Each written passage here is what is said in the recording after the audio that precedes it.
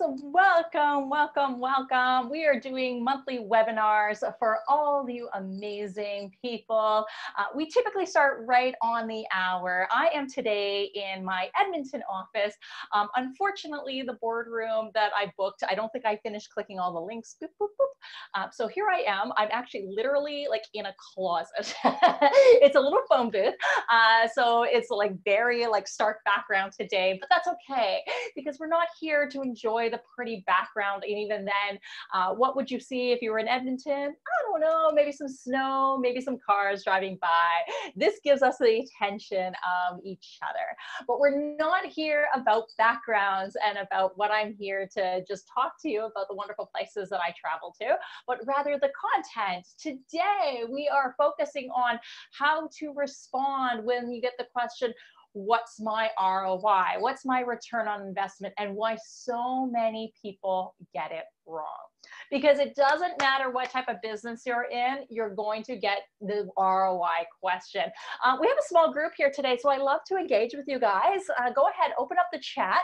Let me know a little bit about, where you are, what kind of company you have, and even what you're hoping to learn out of today's session.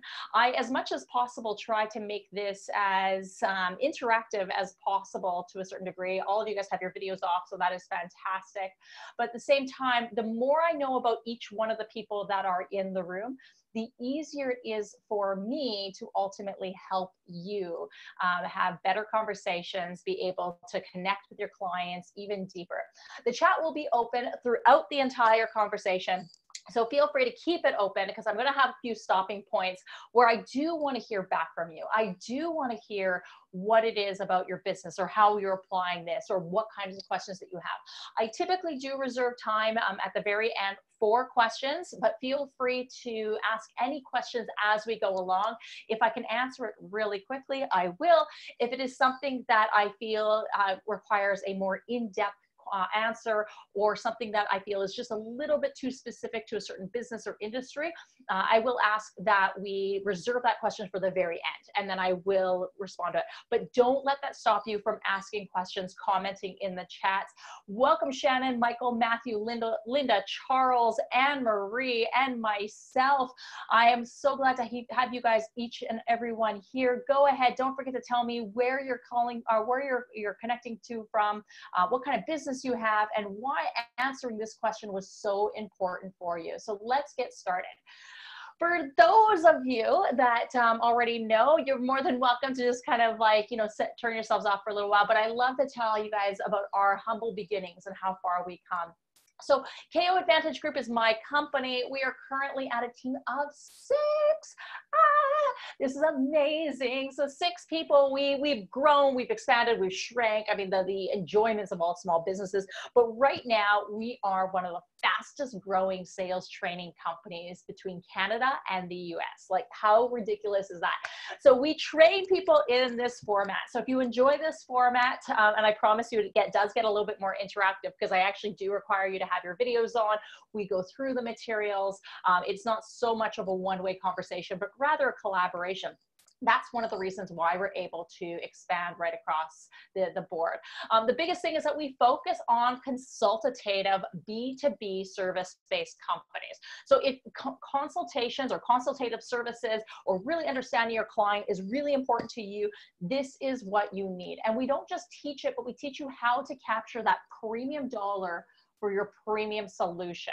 How do you, all else being equal, why would someone choose your company over someone else's? You guys, I'm already starting to see a lot of conversation in the chat. Don't forget to put in the meantime where you are calling from, what kind of business you have, what you want to get out of today's webinar, so I can address that when we're getting to our stopping point. My personal sales background, though, I actually worked in sales for a long time. They say those that can do and those that can't teach. I promise I did both. I was both successful with my very first sales career at Xerox. And the one thing I took away from Xerox more than anything else is that sales is a process. Follow the process, boom, boom, boom, boom, and you will always get the results. Like anything, if you follow all the instructions, you know, whether that is putting together an IKEA shelving or going ahead and baking a cake, you need to follow the instructions. And as long as you follow the entire process, you're not trying to throw in a baking can before you've mixed in all the ingredients. You're not going ahead and trying to stand up the shelf before you put in all the screws and widgets.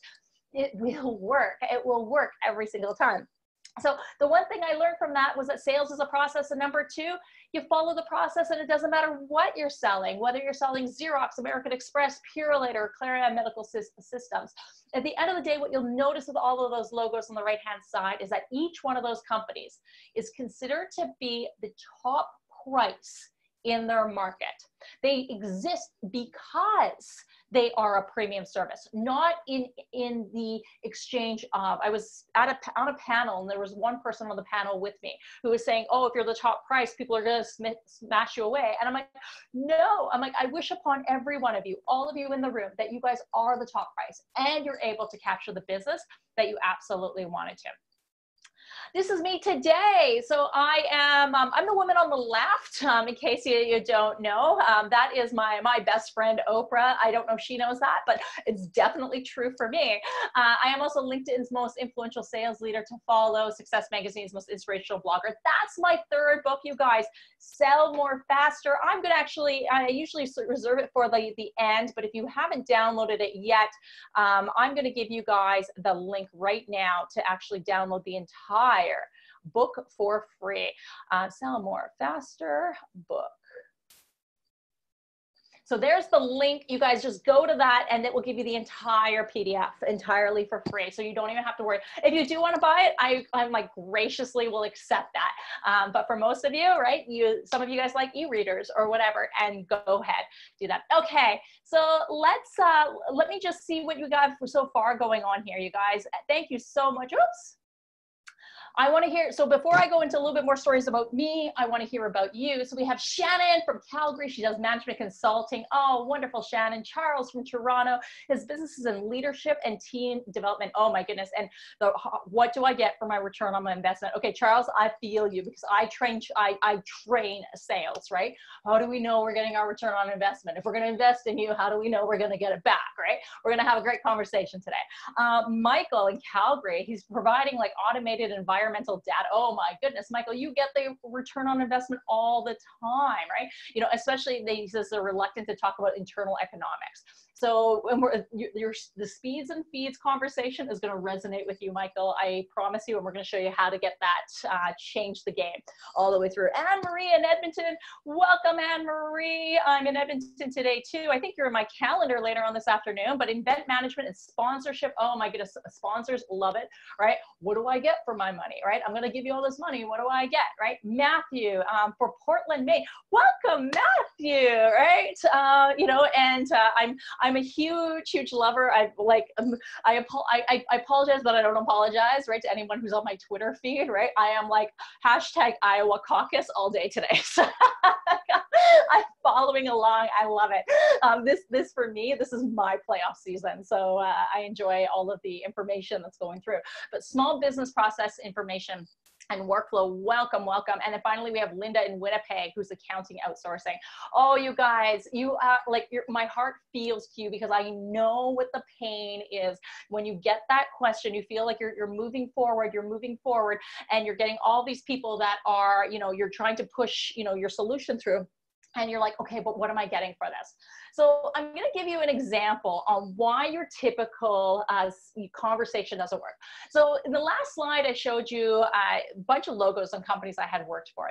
And when I worked for Xerox, right, my very first corporate sales position, we would do something called speeds and feeds. And the idea was how fast does the paper come in? How fast does the paper go out? And Xerox was constantly improving this. We were making faster copiers, faster printers. With the idea that being is the faster that we can go ahead and produce the paper in, the paper out, this leads to time savings. Well, I mean, what do we know, right? Time is money, right? Time is money, right? If you can save someone time, they can easily make more money. And so we would say, okay, well, now that we've saved you all this time, because you're going from like, let's say a 10 page per minute copier to a 50 page per minute copier. Wow, think of all the time you're saving, right? That should easily translate into money. And so if we just go with the assumption that time is money, we would say, okay, well, listen, you know, just by getting a faster copier, more money means a bigger return on investment. And when I worked for Xerox, we brought in this gentleman who was considered to be like the ironclad business case solutions guy. And he would go in and he would show us exactly how to now quantify this, like even further. And he's like, don't just tell the client that, you know, faster copiers would lead to money, show them how much money. And I'm like, oh my goodness, you're absolutely right. I need to show my clients how much money they would ultimately make because they're using a faster copier. And so we would go ahead and now we would take the difference between the copier that they were using and the copier that they're going to get, right? So now we have like, you know, some type of quantifiable in how much time we would save. And then we would multiply by usually some arbitrary hourly wage, right? Well, if you had like a receptionist or you had like an administrator doing this type of task, how much time would they save? Times it by their hourly wage or some type of, you know, amount of their salary, which now gives them something a little bit harder, right? You know, yeah, it's still soft costs, but now we can actually quantify them and we're showing them exactly the amount of money that they're ultimately saving. This was revolutionary from our perspective, from the salesperson's perspective, because the one thing the client didn't buy into was like, yeah, I get that. So I know you're going to save me time, but like, what am I supposed to do? Like, just like fire Karen now? And we're like, like you can't be going ahead and recommending a company to fire someone. I mean, we could, right? We're kind of going down that road, but is that really the right recommendation that we want? And so this led to big fails, because how do you tell a company that, number one, they are over hiring or paying more for staff than they absolutely had to, unless you're coming in and completely automating it. But we'll talk about like areas on that, on how we can quantify that. But we'll get really clear on that. But we couldn't do this because why did this suck? Because if we saved Karen, let's say 2 hours, 4 hours of time, they weren't going to dismiss her. They weren't going to send her home early. They still had a bunch of hours to do. Where we missed was the connection point between the time we saved and what it could ultimately do for her business, right? So there's two big fails on this, but we'll talk about each one of these as we go through them. So I think the first question right now is, though, when does that ROI question come up? And I want you guys to write in the chat, like, when do you think it would typically come up in a sales cycle? If you understood your sales cycle, or even if you don't really know, when does that ROI question come up? Because how do we know how to address it if we're not clear on where it is in the sales cycle? So I'm going to give you guys a second. You guys are all very quiet today, so I'm making sure that you guys are participating too, because I don't want to be the one doing all the work on this beautiful Monday morning. Okay, I got two in privately. I don't know why you guys did privately, but you know, this is, so one person said the proposal stage, right? You know, usually when you're going to propose, right? When you're going to close the deal, does the client go, actually both of you guys said the proposal stage. So let's talk about this, you guys, because timing is everything. Sometimes never. Oh, Charles, you're so lucky if you never get it. Right? Yeah, I mean, you might not get it, but we're going to talk about this, you guys. Timing is everything. Michael Rowan says the first meeting. You know what, Michael? I'm so glad you said that, because on Friday, oh, we might not ever get that far. Oh, good question, Charles. Okay, so we'll dive into that a little bit. But Michael, the first meeting, I'm glad you mentioned this, because on Friday, I had somebody come up to me and said, Kim, hey, we've been watching your content and everything. We'd love to have a conversation with you about potentially sales training our team. And I said, awesome, let's get on the phone. So we get on the phone, and as we're having this great conversation and everything, and as we're just about to get off the phone, the person says, he's like, so why should we do business with you versus someone else?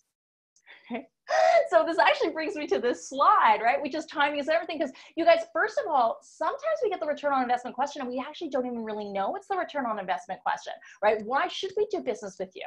Why should we invest in your company, Charles, versus someone else, right? What will you provide us versus going somewhere else completely? What do I get? Right? What do I get? Might be, a question that we have. These are return on investment questions, even though the client hasn't said ROI, right? They're just trying to understand, if I'm going to spend $1 with you, how is that dollar going to translate into more dollars? And Matthew says, yeah, his questions don't usually touch on that directly, right? It's a hint and it's through the discovery phase. Bang on, Matthew, right? We're going to talk about that too. But listen, you guys, when we do get the question, right, and it could happen in the first meeting, it could happen even in the first phone call, right? It could happen throughout the entire thing. When that question starts to come up, it number one says the client is interested. They just want to know where you stand, right? But number two, depending on, and it even actually it doesn't even depend on where we are. Do we even have enough information to be able to answer this? Do we actually know what our clients want? So the response might change, but really only slightly. Because when we get those types of questions, well, why would I do business with you? Or what will I get? Our number one goal, you guys, get the meeting, right? Get the next meeting. It is not to be ambiguous in the conversation, but rather be like, you know what, that is a great question. We need to spend more time discovering what you will get with that, right? That's a great question. I would love to understand a little bit more about how this would impact your business. This isn't about us trying to answer it for them. And if I don't drill this in your head right now, I'm going to drill this in your head like throughout the entire webinar so that you're like, oh my goodness, this is revolutionary. But you need to get to the next meeting. We cannot move forward until we absolutely get this. Because our clients, right, as lovely as our clients are, they always like to say, listen, I'm unique, I'm different, I'm individual, right? That works for all those different companies under all those different other conditions, but I'm completely different. I'm unique, we're a different type of company, we're a different type of program.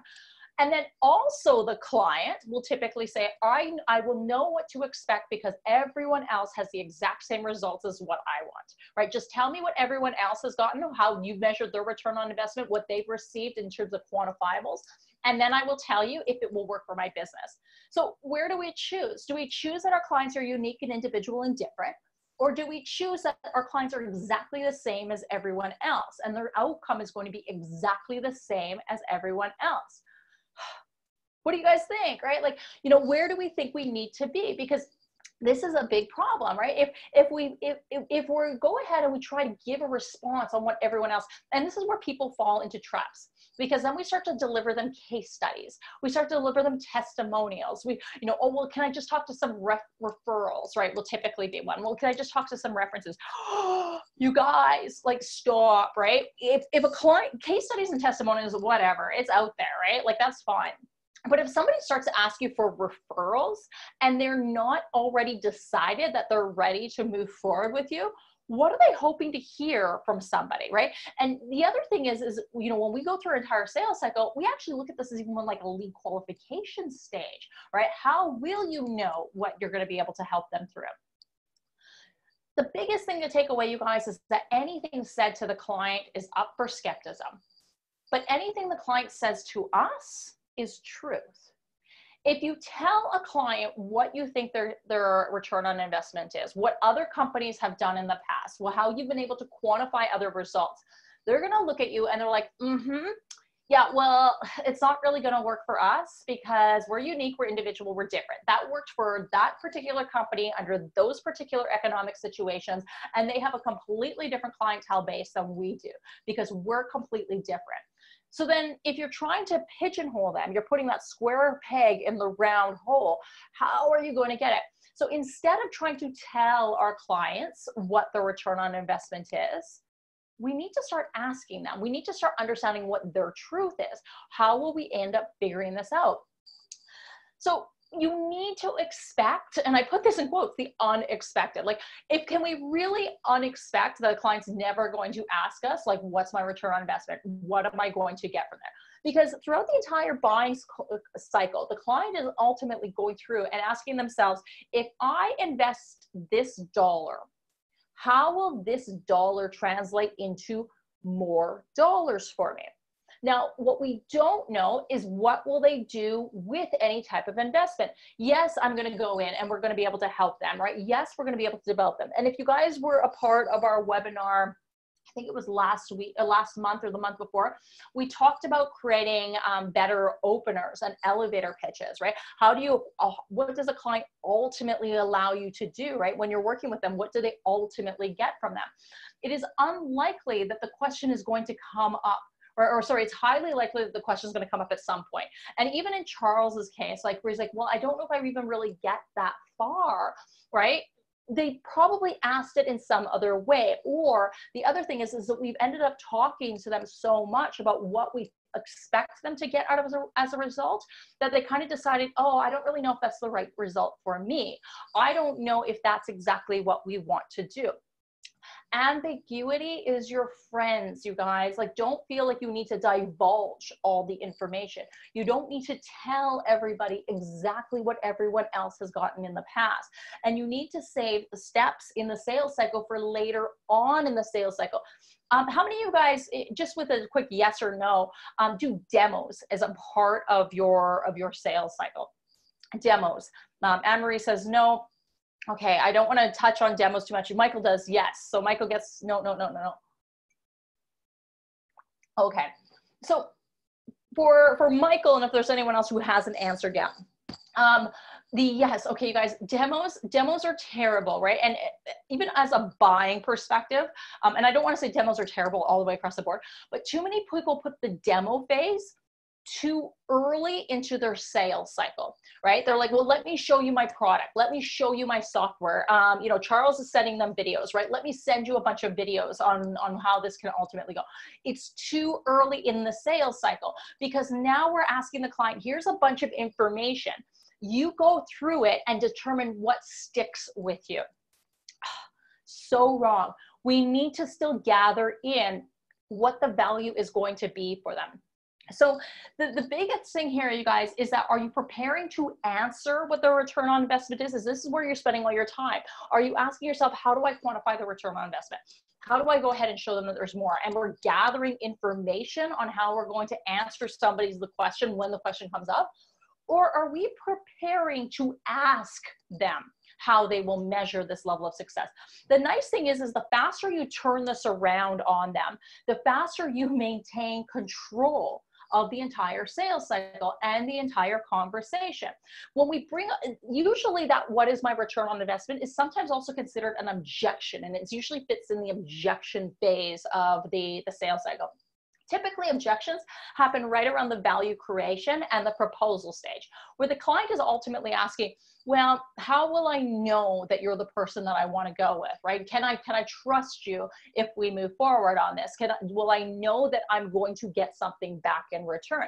Where when we bring up any type of objection first, right? Well, you know, I want you to be clear, our solution doesn't work for this type of company, and we definitely can't work with companies in this geography. We are just not suited to work with this type of industry, right? You know, when you bring up those types of objections first, even where it's like, listen, like, you know, how will we measure the success of your investment? Now it makes you appear more trustworthy than if you're trying to push forward into the next meeting. You guys, I want to be clear. You may lose some meetings out of this phase, but you're also going to gain some meetings. The ones that you lose when you ask them these questions, they were never yours to begin with, because it is not up to you to tell your clients the questions all the time. Anne-Marie asks, in order for me to answer this, I need to understand their objectives. Once I understand that, I'm in a better position to answer. Is that the right way?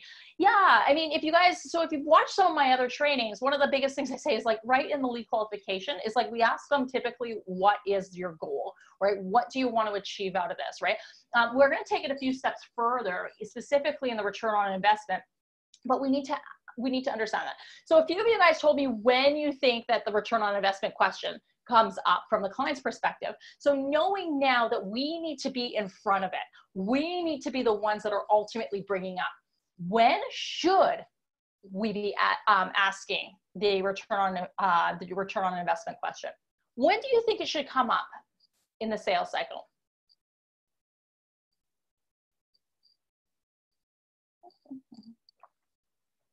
I have such a small room and you guys are all so quiet. I'm like, did you guys all party too hard yesterday for Super Bowl? Is this what's going on? Right away establishing that after determining their objectives. Okay, like, okay, thank you guys. Like, thank you, Charles. Thank you, Matthew. Shannon, the first call. Yeah. So, I mean, maybe the first call might be a little bit too early to find out how they're going to value this investment. But it is fair to ask them what they're hoping to achieve out of working with us, right? Or what are their ultimate goals? Now, I am a big believer in taking it the timeline much further than your typical timeline. So in the sales cycle, and this is the sales cycle that we use in our program. So, I mean, when you're typically in the first phone call, you're in that suspect or prospect range, right? Where you've reached out to somebody and you're having a conversation, or they've reached into you and they said, we want to learn more. Can you tell us more? Now, to talk about return on investment may not be the right thing, because it's like, well, listen, I'm happy to work with you, but like, how much money are you hoping to make from this investment? It might come across as a little bit too brash. Lead qualification, it could be, and what you'll notice is in lead qualification is on top of the questions that we typically ask in the lead qualification phase, we also want to know what is their goal. But rather, where I like to use that return on investment question is in the value creation stage. The value creation stage, and I'll come back to this here in a second. Some people will say, well, typically in the proposal, we present the return on investment at the proposal stage. But what you notice in the proposal stage is that, number one, there should be an intention to buy. Nothing new should be presented. And we should feel about greater than 80% certain that the client is going to say it. Nothing new should be presented, you guys, at the proposal stage. And if we're now proposing and showing the client what the return on investment is, there's too much information here. There's too much new information. So we need to have the conversation at the value creation stage. That is when it's your responsibility to bring it up. You are in control of your own sales cycle. You are in control of the revenue that will eventually come from here. It is up to you to help the client get to that solution. Because remember, our clients are unique and individual and different. And we could tell them what others have seen in the past, but it doesn't mean that they think that they're going to get the same thing. It is your responsibility to be much more of a guide with them, as opposed to this is exactly how it is. Matthew puts in there, I've asked people how they want to measure the return and I've gotten blank. So you're so close, Matthew, right? You're so close. I'm going to give you some more hints on how to actually take that in there, because yes, you're absolutely right. Great job in asking, right? By asking them specifically on how they want to measure the return on investment, right? Or their ROI. Yeah, they might get a blank stares, but that's also a good place to be. Okay. That's a good place to be, because if they don't know, how are you supposed to know? If they can't tell you how they're going to measure the success of this, how are you supposed to know? I was working with one client, or she was a prospect really, and we were playing like this dance for a little while, right? We're having a meeting, and I'm a big believer, if you guys watch my content, I'm like, just get the next meeting, get the next meeting, get the next meeting, right? And so we go ahead and we meet again, and we meet again. And, and all of a sudden, like, things are starting to get like a little bit weird, right? Because she's like asking me for a bunch of testimonials and referrals and everything. And I said, I'm more than happy to give that to you, but I'm like, because we're in value creation phase, right? Referrals and everything should be left closer to proposal stage. And so we're in value creation phase. And I said, listen, I just need to know, like, how will we measure your success? How will we know you've achieved it? And she's like, well, that's up to you to tell me. And I said, I can't tell you what you find valuable. It is up to you to tell me.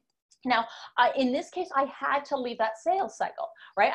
We got to a point where I'm like, listen, like, there is literally nothing more for us to talk about, because if you're expecting me to tell you what your response is, or what you're expecting to get, I can't guarantee your results, right? But if you tell me what you want to achieve, I can help you get there. So what not to do? Oh, my picture is gone. Oh no. Oh, there it is. What not to do. Okay, you guys, first thing is to stop throwing out facts and figures, especially without personal context, right? You can't just say, well, here's what this company has achieved, right? So, for example, we've been able to save, business owners just like you, $30,000 in streamlining this particular process. We've been able, I would expect by, moving everything towards this application or using us as one of your outsourced partners, you could potentially save yourself like 20 hours a week when you're applying this project. Okay, fair enough, right? But then how does that particularly apply to me as the client, right? So we need to make sure that if we're going to use facts and figures, how do we take this in and be able to turn it back on them? So we want to give them, if we do give facts and figures, right? Well, this is what the industry average has said, right? This is how much I would expect you to get. We used to do this when I worked for American Express. We would typically, and especially when you're getting into the very beginning stages, right? We throw things out. Okay, hopefully this will stick. And we would do things like, save 10% of your entire operating spend, right? As a catch, as a hook to get the client in. And when the client would hear that, they would typically come back to us. Now, did they ever hold our feet to the fire on that? No, because we didn't know enough about them. The goal was at that point to just get the meeting. Is this enticing enough for you to want to meet with us? If it is, great, giddy up, let's go ahead and have a meeting. And then we can figure that out.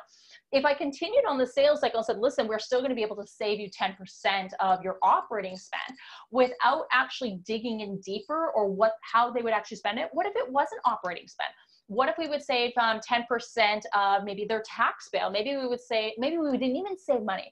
Maybe they were actually wanting to invest. They're a growing company. We want to invest. We want to spend more, right? And yet I'm pushing out this whole save, save, save.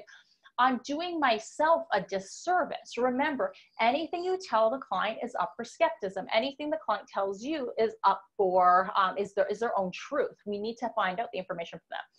So the other thing people do is they tell and they don't ask, right? This is exactly what you need to do, game over, right? Versus saying, okay, how do we take this in? Now, no one ever wants to hear what you think you should do with my investment, right? Well, Kim, when you save 20%, this is what you could possibly do, right? When you go ahead and invest this money, this is exactly what you're going to do. Nobody wants to hear this, right? If you have a spouse, right, this is a perfect example of this. My husband forever could tell me all the things that I should do, right? Well, you should, maybe write another book, Kim. You should go ahead and hire another employee. You should. And every time I hear him, I cringe, right? He's a brilliant person. He's amazing. And at the same time, I'm like, I don't want you to tell me what I should do, right? I don't want to hear what I should do with my company or with my business. Our clients are no different. They don't want to be should to death, right? Well, you should be able to save 20% and then you should be able to reinvest that. Oh, you should be able to redeploy resources. You should be able to reduce your headcount. Okay, right? But you haven't asked me the question.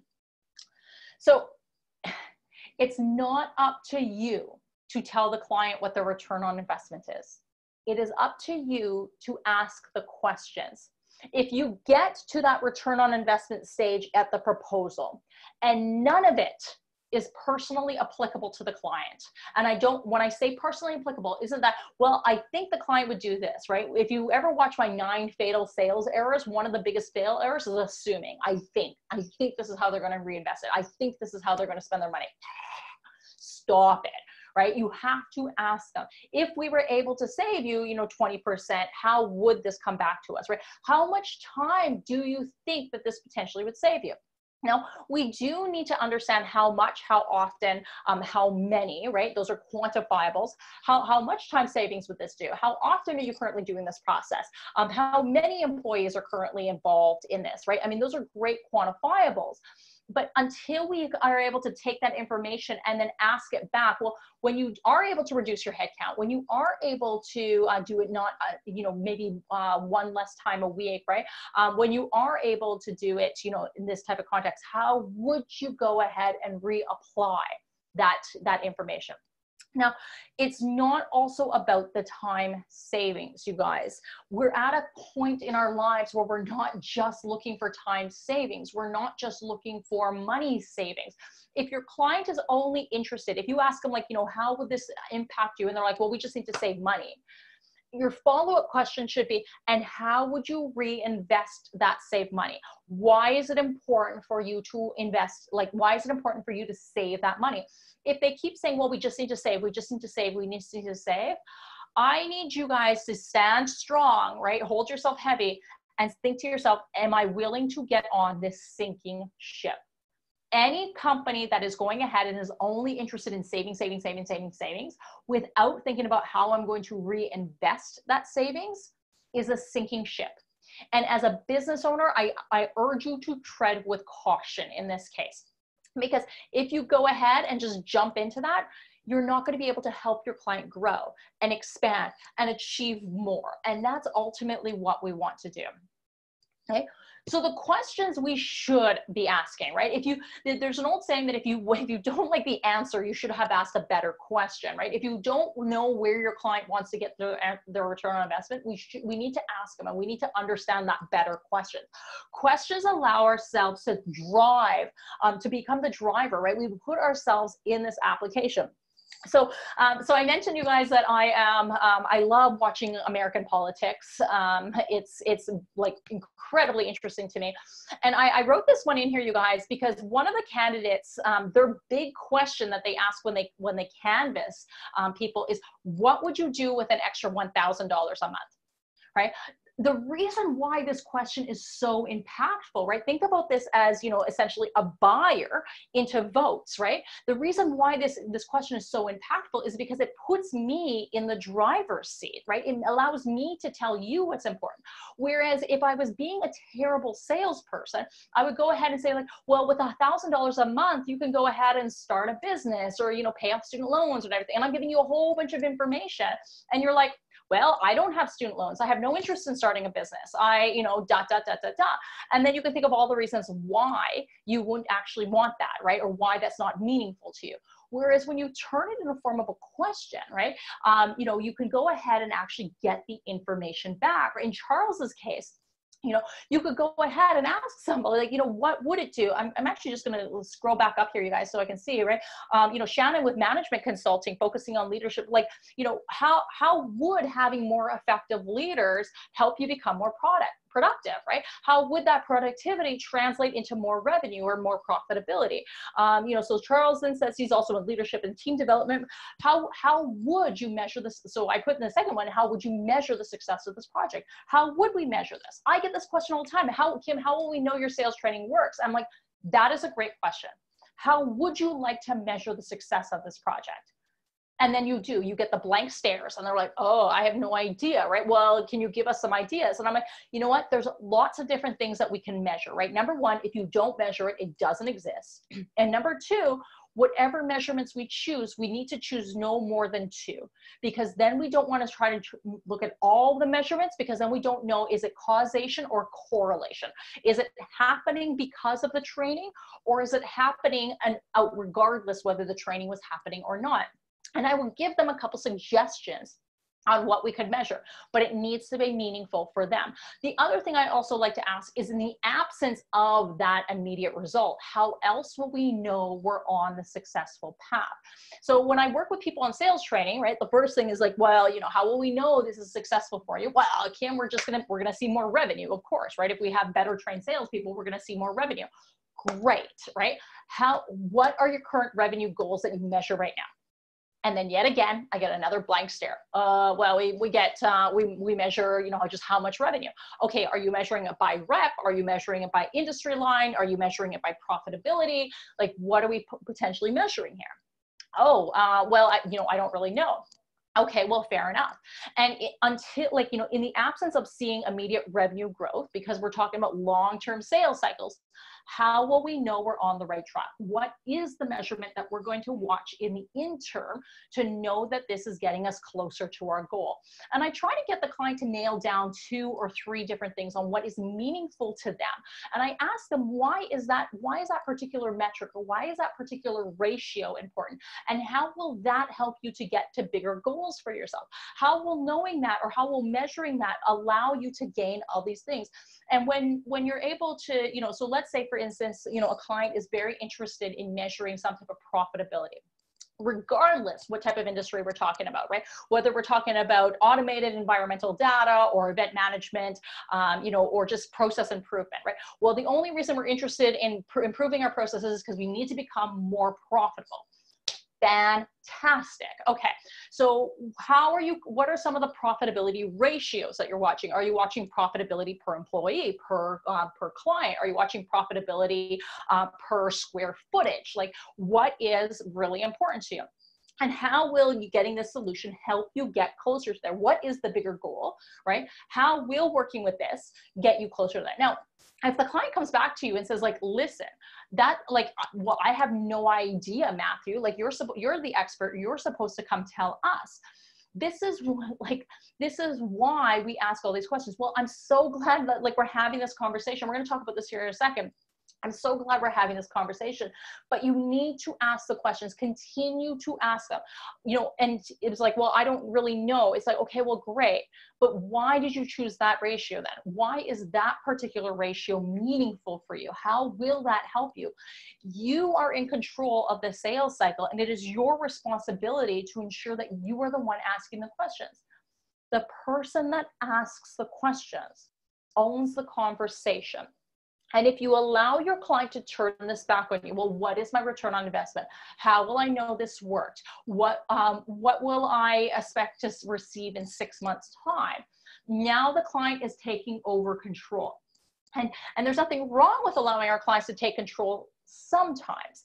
But if a client is asking you, it's like, for instance, you go to a doctor and you have all these questions for the doctor, right? And the doctor's like, well, why do I have this rash? Like, how can I get rid of it and everything? And the doctor starts like turning it back on you and says, well, what do you think?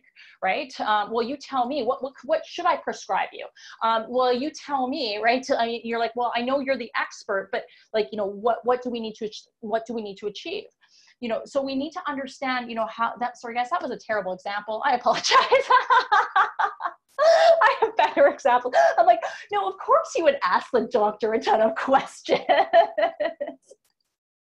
Let's try a different example here. If you're talking, let's say you're the buyer in this situation, right? Now I'm going ahead and I'm buying a software and I'm saying, okay, I want to buy this software. And the software company is like, okay, well, how are you going to use it? What are you wanting to see as an impact and everything? And then you're just like, well, I don't know.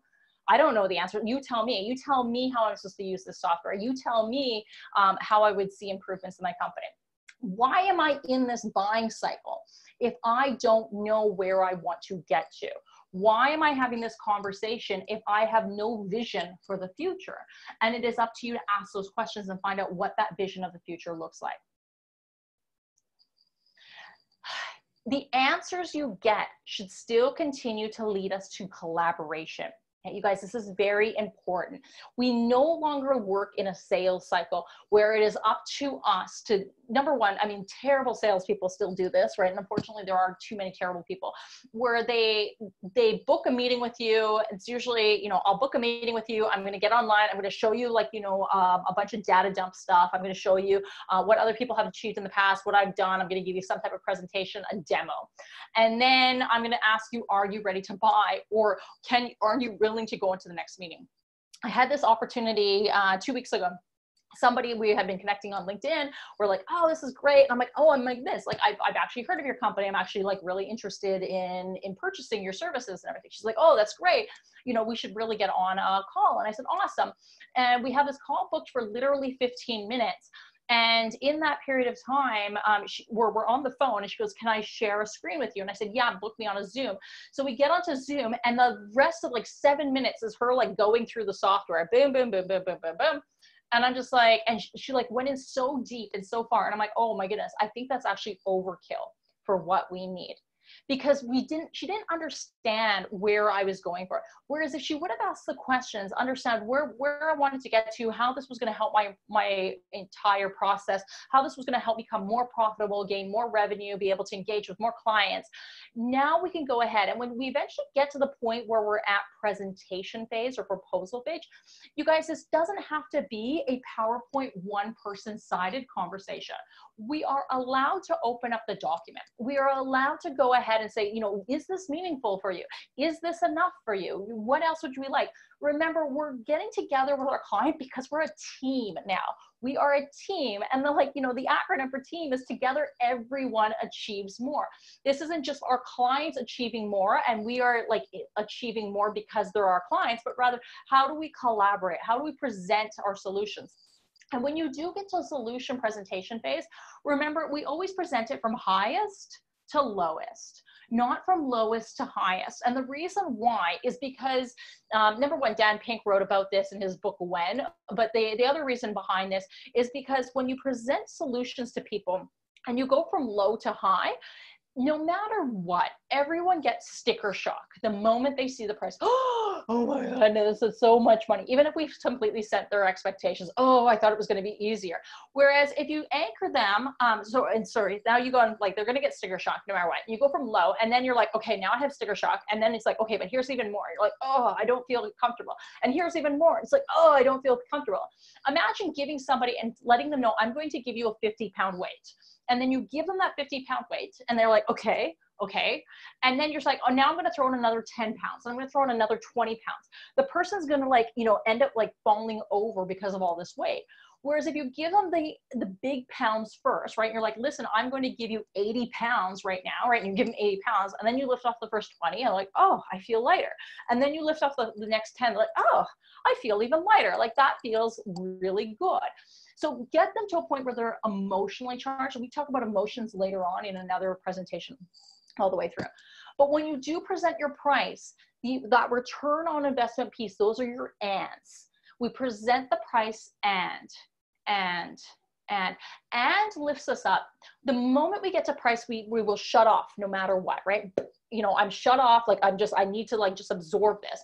But the nice thing is the moment we continuously hear the ands, it's like there's a soothing nature to it, right? And this is going to help you improve your efficiency in this particular process. And one of the reasons why you said that was so important is because you wanted to redeploy some of your resources. And that was going to allow you to ultimately gain more clients and allow you to gain more revenue. And then when you eventually get to close, then you say, and how does that sound? We're ultimately asking them, how does all of these and sound? Not how does the price sound? And too many people will say, here's the price. And then they're like, and there's a big thing to when you go to ask the close, you shut up. But you don't have to present the price and then shut up. Because it's like, here's the price. What do you think? You're like, I feel uncomfortable right now. So don't leave your clients feeling uncomfortable. Soothe them with the ands. Hand them like this heavy weight, and each and is like a life jacket that you're giving them, a life preserver. You're lifting them up. You're making them feel more comfortable and weightless as you're going through there. How was that, you guys? Right? We talked a lot about return on investment, and I do have time for questions. I am going to tell you a little bit more about our programs as well. Nabil, who has a software company, he says he really felt like we underpriced our program for all the value he received. We go in like really deep. Our classes are 90 minutes long, and we have students just like you. Rob Crooks, he says the longer you wait, that's revenue you're missing out on. Oh, you guys, we don't want you to miss out on revenue, right? This is ultimately about taking those conversations that you're already having them and maximizing the dollars and helping you start even brand new conversations with the top tier clients, the ones that understand value. Cameron, he went through our entire program. An engineer. If you guys ever believe, we talk a lot about emotional intelligence as well throughout the entire sales cycle and how it fits in the sales process. Cameron told me that engineers don't have feelings. And as he started to apply this, he's like, oh my goodness, Kim, this was like magic or something. Like, he's like, all of a sudden I was moving these sales cycles from like, they would feel like a 5 or 6. He's like to a 9 or 10, like they were ready to close. He's like, I don't know what you did. There was like some magic pill that you've included in there. So we do have small classroom sizes. We have some upcoming classes coming up. The coolest things are, you guys, you get access for life to all of our content. We're not here just to teach you a bunch of course and then like send you on your way. We're constantly updating our program. And we're allowing you to get guaranteed results. I'm gonna put this is actually my booking link right in here. I'm gonna just type it in here so it's an easy click for you here. There you go. You can go ahead and book some time with me, right? Let's just understand a little bit more, but guaranteed results, what does that mean? If you take the program and for whatever reason, you've applied all of the information and you haven't seen your investment come back to you. Number one, I will work with you for up to 3 months until it happens. We're free of charge. I charge a ridiculous amount to work with me, but I'm going to give that to you.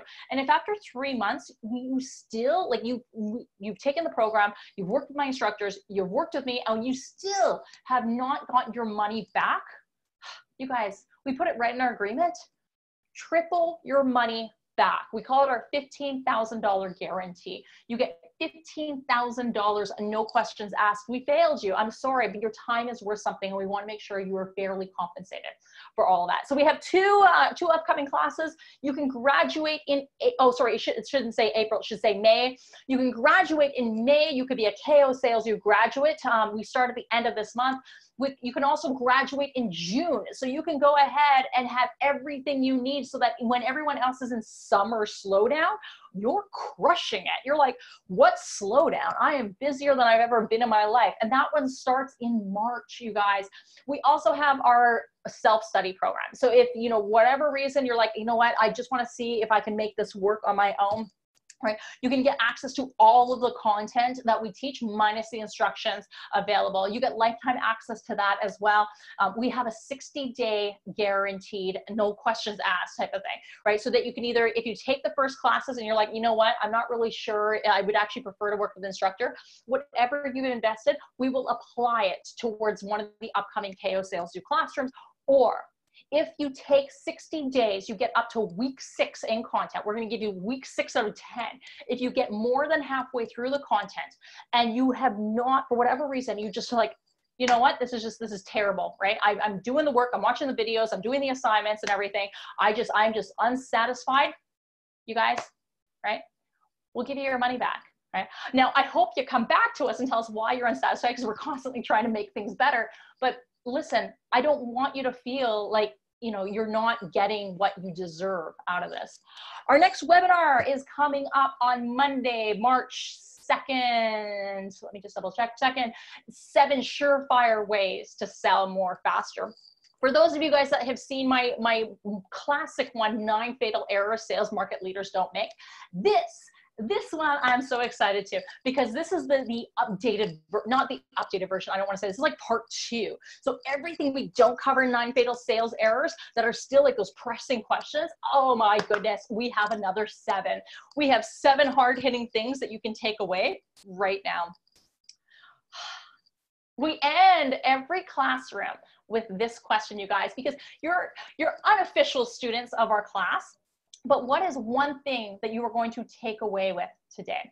Right? Go ahead, feel free, if you're feeling open to it, write it in the chat box. What did you take away from today? I am available to you guys for another 5 more minutes. And if you have any questions, please, this is your time. I appreciate you.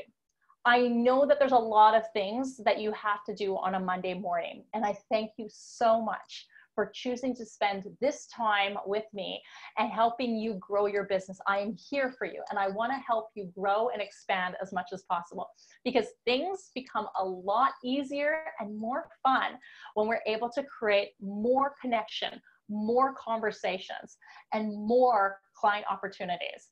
Shannon, yeah, she says, her takeaway is to have them create an ROI. Yeah, Shannon, let them articulate to do. The nice thing about having them tell you the ROI is if you can't achieve it, or if they're so ridiculous, number one, you help to set their expectations before you get to the closing stage, or number 2, you get to smile and nod and be like, yeah, like that's great. I'm glad your expectations are there, because I can definitely help you get there.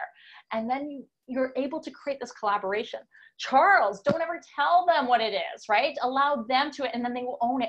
Oh, Charles, that's such a good takeaway. You're absolutely right. You know, and then they're now responsible for, like, they have, there's a saying called skin in the game, right? Now they essentially have skin in the game because they're like, this is what I have told you is most important to me. This is how we will measure our success.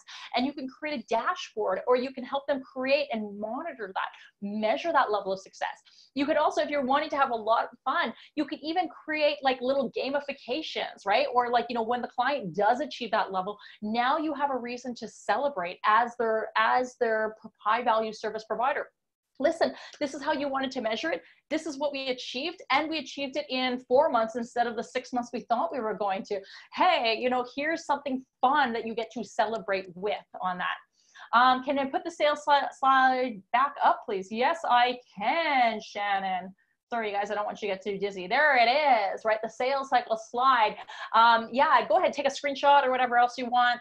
When you're part of the course, we actually have this as a really cool, beautiful laminated piece that actually gets mailed to you as part of your welcome package. And we have students that will leave that, you know, at their desk, so that it is a great visual for them to see every single time they're in the sales cycle. So they're like, okay, now I know where my client is. So the coolest notice on this is the bold portion is where you are as a sales cycle. You can also rename in your CRM these stages so that you know. The italics is where is your buyer in this point in time. You know where you are because your buyer is in that point. And then the other portion, but just beneath that, is what is the outcome that you need to achieve? What are you trying to achieve at that sales cycle, right? So whether it's open-ended questions, asking how does that feel, give and take negotiations, or just, you know, ensuring that you have continuity in continuing the sales cycle all the way. Awesome, you guys. Was this valuable? Did you like that? Hopefully. You guys are also quiet, right? Everyone's like, oh, Kim, there's not enough coffee in the world on this Monday morning. Oh, thank you, Matthew. I appreciate it. Oh, thank you, Michael. I appreciate it. I'm here for you guys. So yeah, if nobody has any further questions, I'll stay on for another 2 more minutes. But if not, you guys, thank you. Thank you for spending this time with me. I hope to see you all in a month or so, and where we will talk about the 7 surefire ways to sell more faster. Thank you, Anne-Marie. I appreciate you as well. Thank you, Charles. I appreciate you. Matthew, I appreciate you. And Michael, I appreciate you. So thank you all so much for being a part of this. Oh, the meeting link. Let's just see.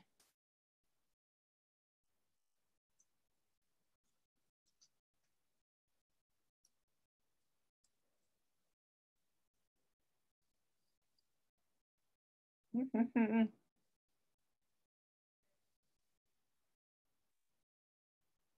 going to see if it works here. I might have, maybe I put it in wrong.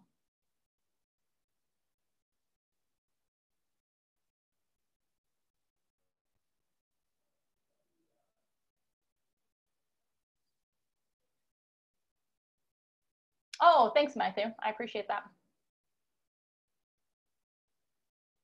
Okay, so if for whatever reason it's not coming up for you like this, and it looks like it's still kind of a little bit delayed, you can go ahead and even just send me an email.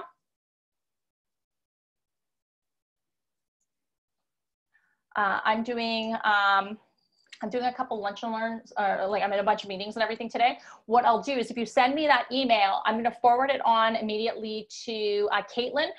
She is my executive assistant, and she will connect with you right away and get you a time booked in my calendar if that's easier for you. And so, yes, I'm happy, more than happy to, oh, sorry, I put it privately, but I'll put it to everyone here, you guys. It's kim@kimorlesky.com is my email address. Cool. You're welcome. Awesome. Bye-bye.